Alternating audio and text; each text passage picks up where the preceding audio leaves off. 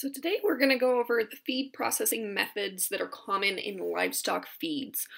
These methods include grinding, dry rolling, cracking, and crimping, pelleting, steam rolling, and steam flaking. So first we're going to go over grinding. So grinding is usually done with a hammer mill, which looks somewhat like this. Basically it takes in a whole grain product, puts it through various different blades and crushers and processors, and produces a feed that is very similar to this. So if you've ever seen cornmeal, sometimes people even use that, or like grits, that's that same kind of texture, okay? So it's this really fine texture. It can be done in most grains, but it is common with corn.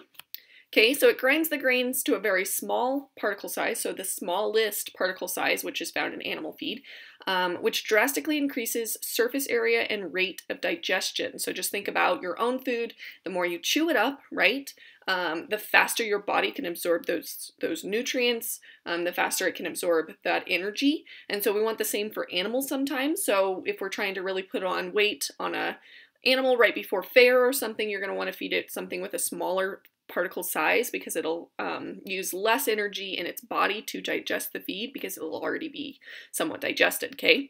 It is a common process for swine and poultry, but it is not commonly used for beef cattle because it decreases palatability, so it's less appetizing to cattle, and increases the potential for ruminal acidosis or bloat, okay? So again, this is what grinding looks like, what ground grains look like. The next is dry rolling, cracking, and crimping.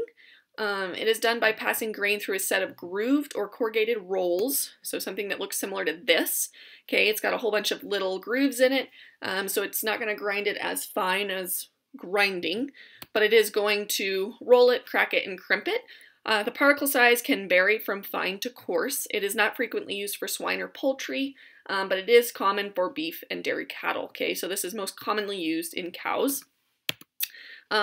This is the best image I could find, but the best, this is what dry rolling, cracking, and crimping feed looks like. I believe in this image it's barley, and it is kind of this larger particle size, but it's still broken down somewhat so that it is easier for digestion. The next is pelleting.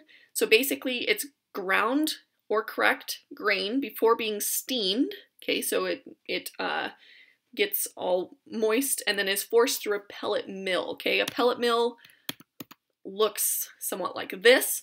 It can produce different sized pellets, but basically it takes kind of this wet mush and creates pellet form. It increases product density and decreases fine particles, which typically decreases wastage. So if you're trying to feed tons of animals, this might help with weight gain, but also not with so much waste. It makes grains easier to store and transport as well. It is commonly used in poultry and swine and has been shown to increase their weight gain and feed efficiency.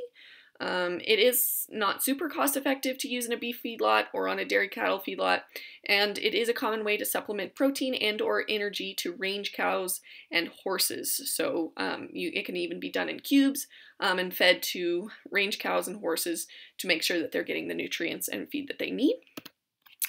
Pellets are often a blend from various raw materials and additives. They are formulated according to specific requirements for the target animal. So a pellet can have all kinds of different feed particles, additives in it to make it specific for a specific kind of animal. It can contain a complete diet in each pellet, and it does differ in size depending on animal size. So again, here is that pelleting machine. If you can see, hopefully it's not too blurry, but here is like fish feed pellets, so they're really, really small. Goat feed, cattle feed, alfalfa pellets, so that's probably common with like rabbits, pigeon feed pellets, and then rabbit feed pellets. So different feeds, these all are different diets for different animals. Here's a common pelleting. Steam rolling is the next one. So this is the process of exposing grain to steam.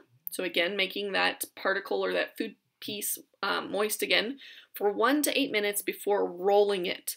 It's also known as crimping or steam crimping, and this may improve palatability and animal acceptance in some instances.